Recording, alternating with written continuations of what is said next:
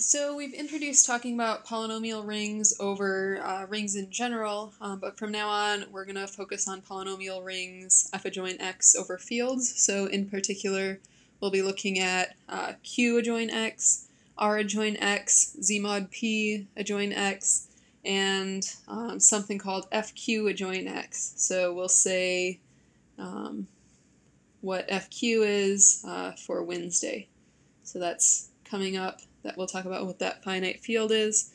So these are the fields that you can focus on for where we're going to be taking the coefficients of our polynomials.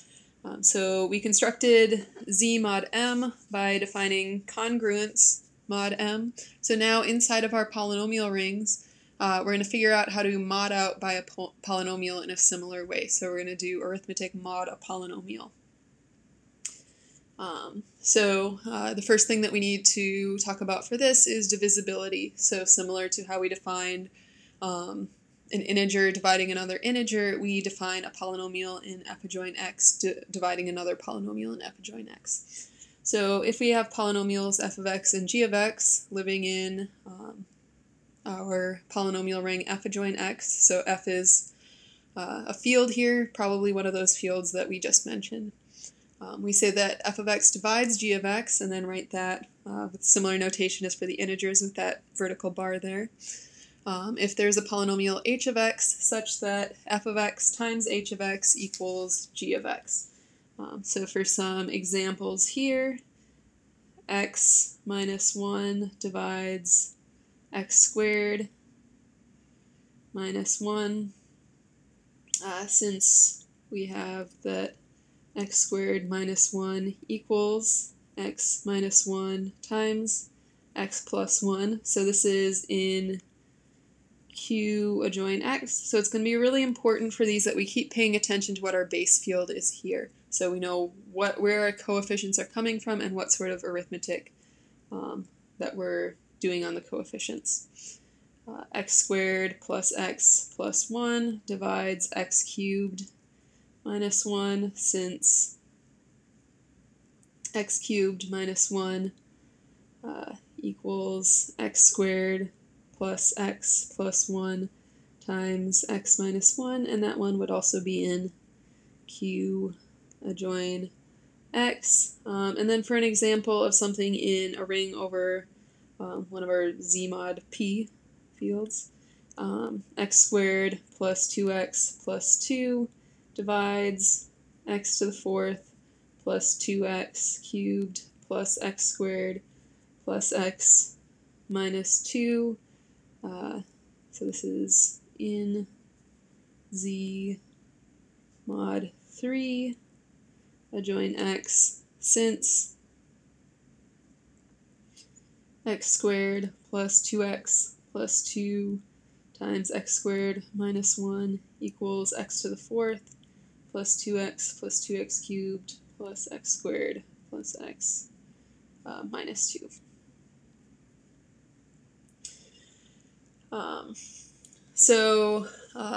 Really important here, a lot of you are using a sort of alternate definition for divisibility of integers, where we say that like a divides b if b over a is an integer. That really doesn't work for polynomials. So don't try to say that f of x divides g of x if g of x divided by f of x is a polynomial. There are several technical reasons that I won't get into why this doesn't work for polynomials.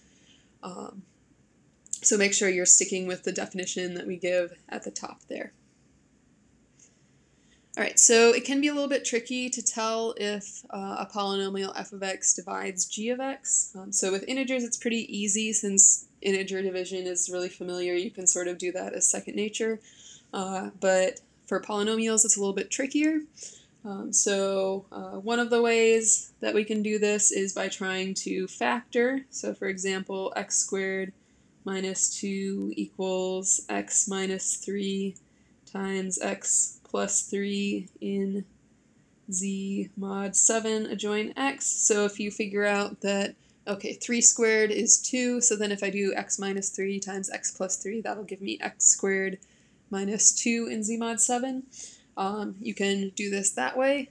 So this sort of depends on you being able to think through modular arithmetic really well, and sort of check out different possibilities and see how you might be able to factor something. So this isn't, this is sort of an ad hoc method that might work well for some of you, but can be a little bit trickier, especially for less common things. Probably the more consistent way that you can tell if f of x divides g of x is to actually just do polynomial long division.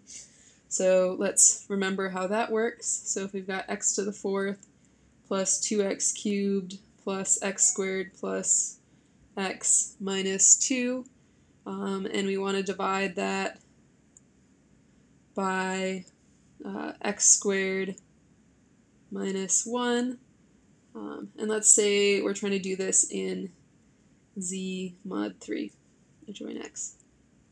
So really, really important to remember the base fields here. All right, so to cancel out that first term, we can multiply x squared by x squared. So then we're going to do x to the fourth minus 1 times x squared. So minus x squared there. And then we'll subtract this off of what we have there. So then we've got 0 there, 2x cubed, x squared minus x squared is 0, and then plus x minus 2. So next up we want to cancel out that 2x cubed, so let's multiply by 2x. So if we've got 2x cubed and then 2x times minus 1 would be minus 2x.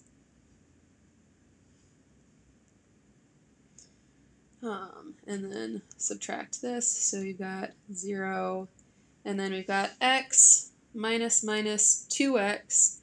So that's going to be, wait a minute, I did something wrong here. Oh, sorry, subtracting 2x cubed minus 2x cubed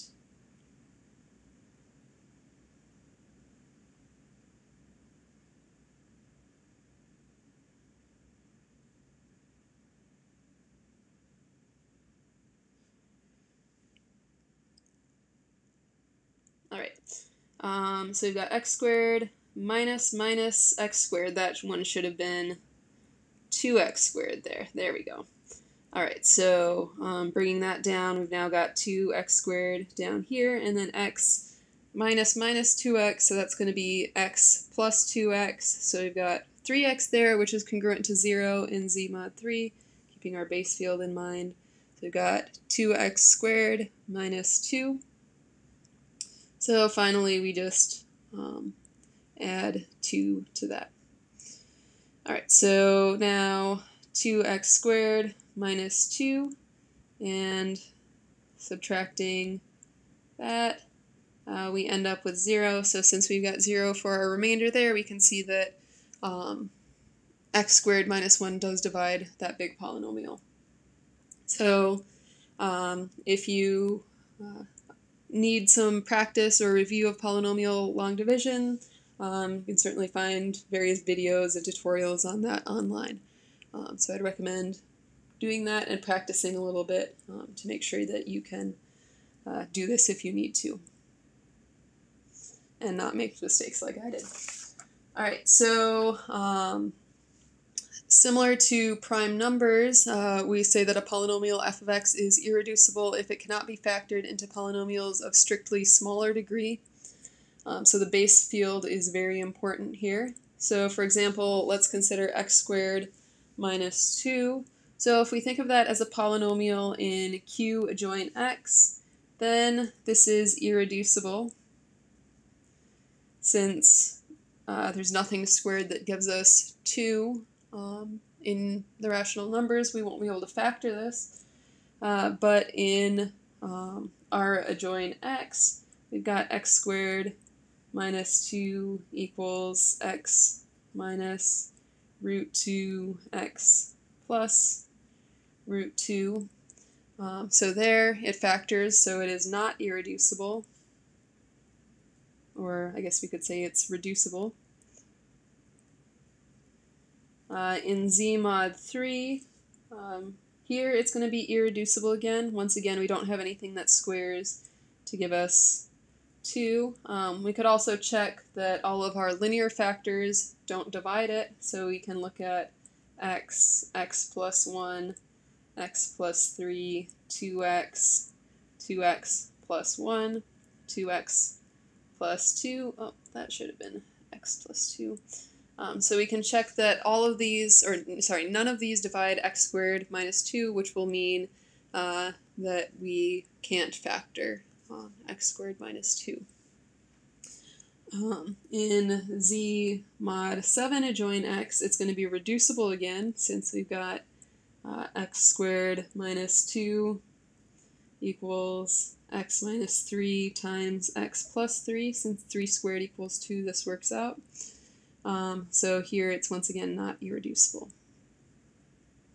So it's really important that you're paying attention to the base field that you're working with, because that can affect which polynomials are irreducible and which ones are reducible.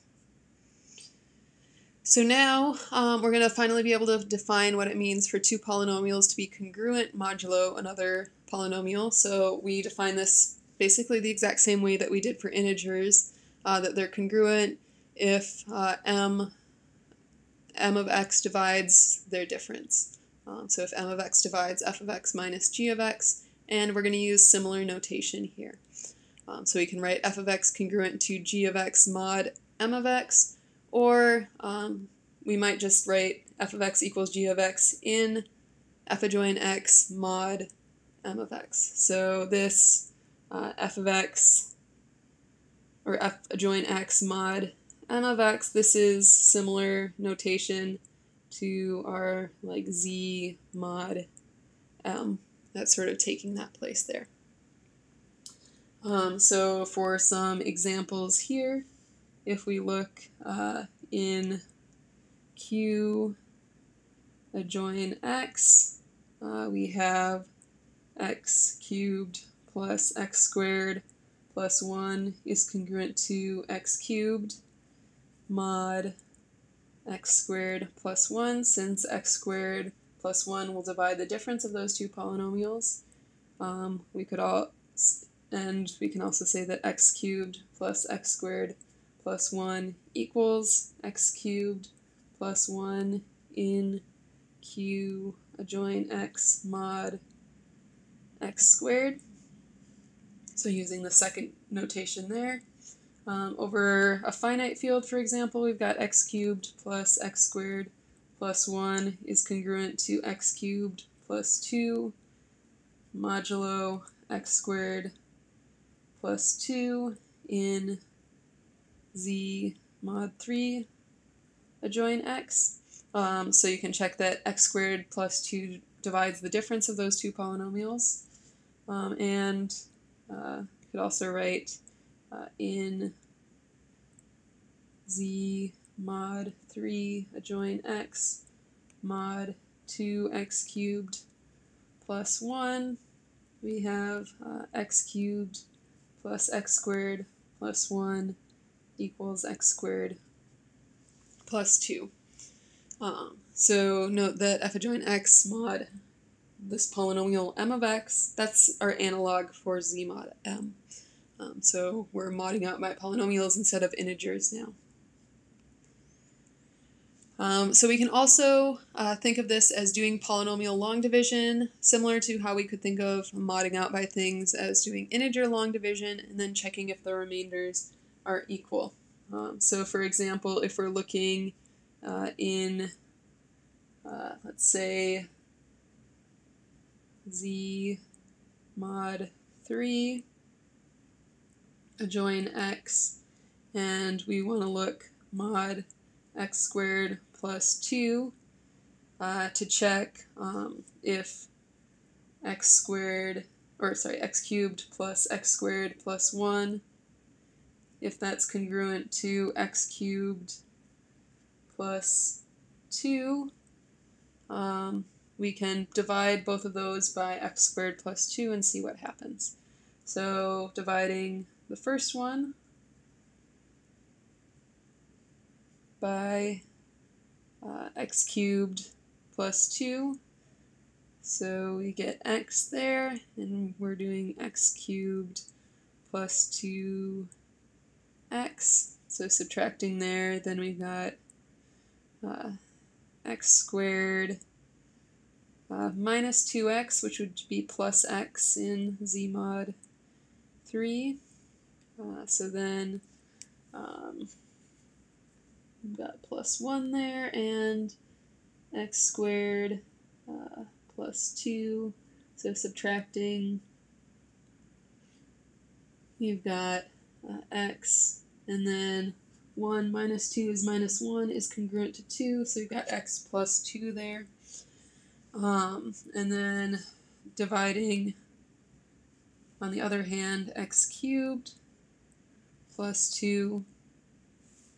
So let's space this out a little bit. So we've got a 0 and a 0 for our x squared and x terms, plus 2. And then, so this divides, we've got x, and then we've got x squared plus 2x. So subtracting there, we've got, sorry, that was x cubed. So we've got 0, and then minus 2x is going to be x plus 2. So our remainder here is x plus 2, and over here that was x plus 2. So we see those remainders are equal, so we can conclude that x cubed plus x squared plus 1 equals x cubed plus 2 in z mod 3 adjoin x mod x squared plus 2. So that's another way that you can check if two things are congruent, and it can be handy to think about this as remainders in that way. For arithmetic mod m of x, we define addition and multiplication in the obvious way, where we sort of can either reduce and then add or multiply, or we can add or multiply and then reduce, similar to how we had modular arithmetic for integers. So we've got x cubed plus 2x squared plus 1 plus x squared plus 1. And let's look at this in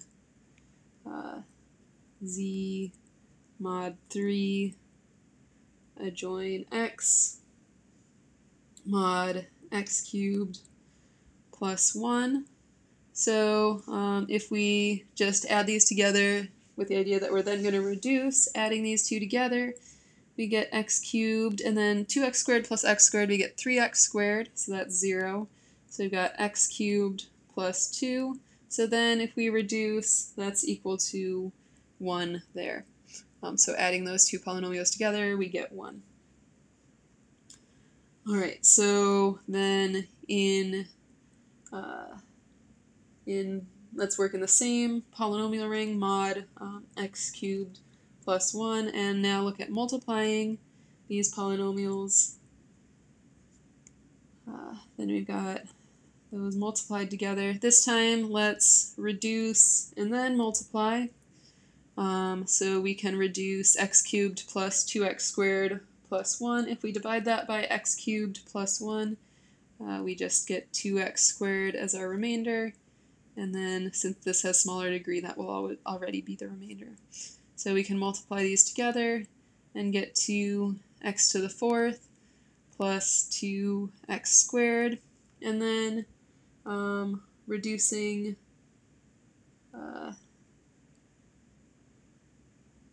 this is actually going to be equal to 2x squared plus 2x in this ring, since if we look at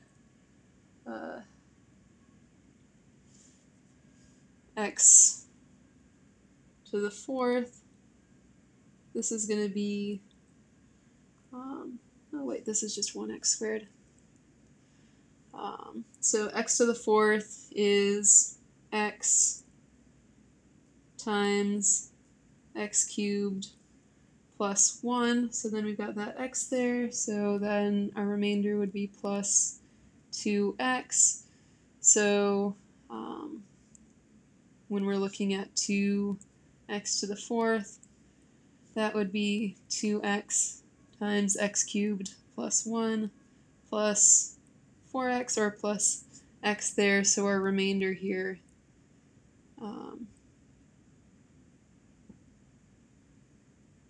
would be x. I put that in the wrong place. So we still had 2x squared there, and this should be plus x. Sorry about that. Hopefully that wasn't too confusing.